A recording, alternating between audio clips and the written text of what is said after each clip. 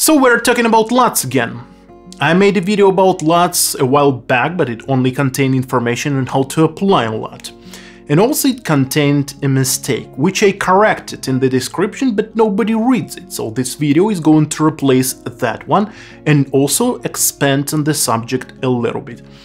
So let's start from the beginning. What is a LUT? LUT stands for lookup table. It is simply a set of numbers that is going to transform one image into the other. And there are basically two types of LUTs, 1D LUTs and 3D LUTs. And what is the difference?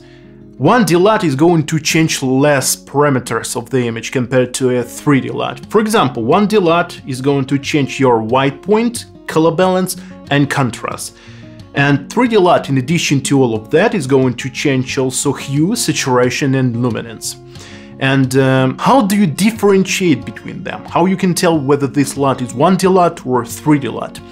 Well, if the file format is .lut, it means that it is a 1D LUT, and if the file format is .cube, it means that it is a 3D LUT right in front of you. Now let's talk about types of LUTs, because most people are familiar with only one, the one that is going to be used during color grading process to achieve a certain look, but there are several LUTs in addition to that. The first one is a technical LUT.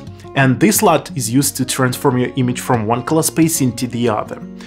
Example, you are color grading your project and you're monitoring it on your monitor like you usually do, and it is a Rec. 709 color space. But if this video is going to be projected in a cinema, you need to transform it from Rec. 709 into DCI XYZ, and for that there is a LUT that exists. And its purpose only to transform your image from one color space into the other, and it is called technical LUT. The other one is called calibration LUT, and it is a LUT that is typically installed in your monitor. For example, you are a colorist, and sometimes you receive footage that is going to be seen on TV, sometimes they are going to be seen on YouTube, or sometimes in cinema.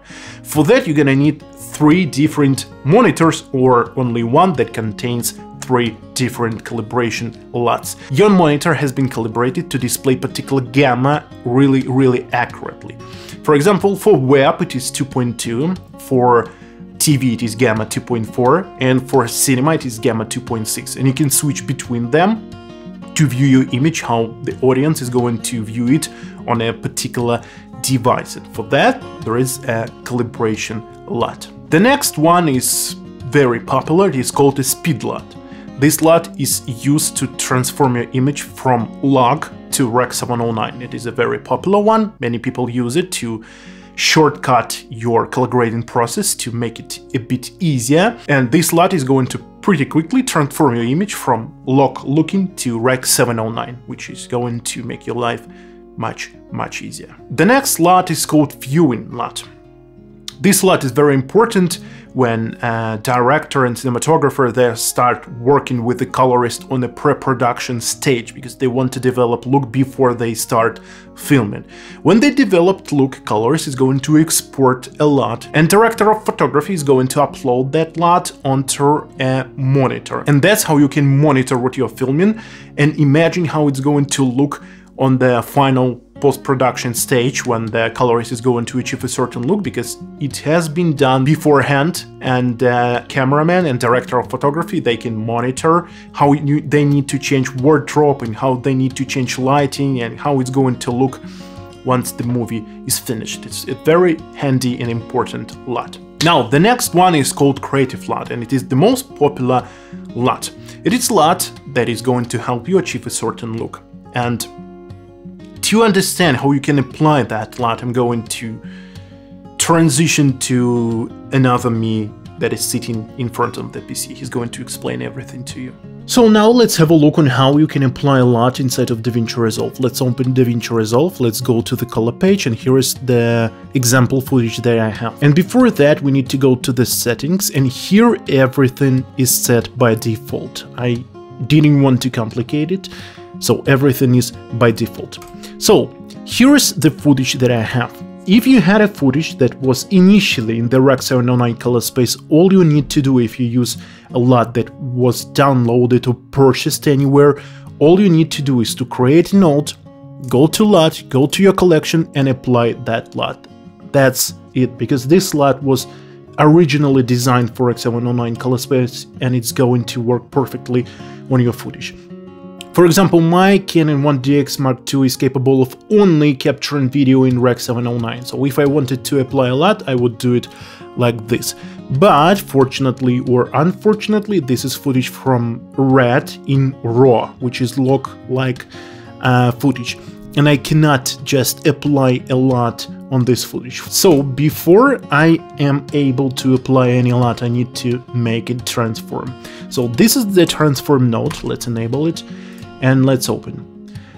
I just use color space transform and input color space and input gamma. You need to know those parameters in order to make this transformation before applying a LUT. In this particular case, it is red white gamma to RGB, red log 3G10, and we are transforming it output color space Rec 709 and output gamma Rec 709. And only after that we can apply a LUT that we want. So let's enable our LUT. I applied something like this, if I'm not mistaken. It doesn't really matter. All of these LUTs were designed for X709 color space, and I downloaded this free pack. I do not even remember where I got this pack, but it's pretty crappy, to be honest.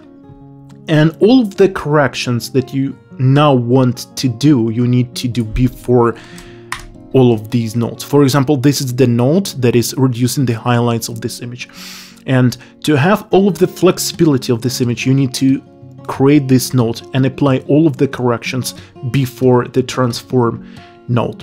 So that's it for an LUT that was designed for Rec 709 color space. But if you are going to use the LUTs that were initially here with the DaVinci Resolve, and I'm talking about these LUTs, these film look LUTs, they were not designed for X709 color space, so the procedure is a little bit different, and it's different just slightly.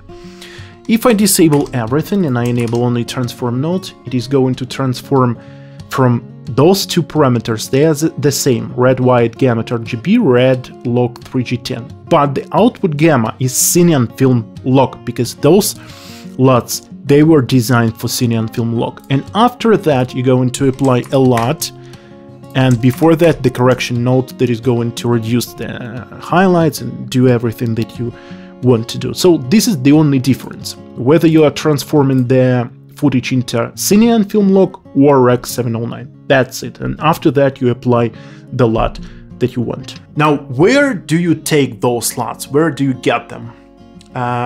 Actually, this is not a problem. You can get them anywhere. You can download some of them for free. You can buy some of them, because every person, especially on YouTube, who's doing something camera related, film related, he's got a collection of his personal LUTs that he's developed and he's selling right now. Typically they're going to be applied on the Rec 709 color space, and only those LUTs that are pre-installed in DaVinci Resolve, they were specifically designed for Cinean color space. What do I typically do, and which LUTs do I purchase? I do not purchase LUTs. If I want to make color grading a little bit easier, a little bit faster, I would just use the LUTs that are pre-installed in DaVinci Resolve and then build my look from that step further. I do not see what's the point of buying different LUTs, because those looks are typically quite easy to achieve on my own. But if you've got no understanding on color grading, if you have no idea what you are doing, sometimes those LUTs can save you a lot of time and a lot of effort. So that's it. Thank you for watching and goodbye.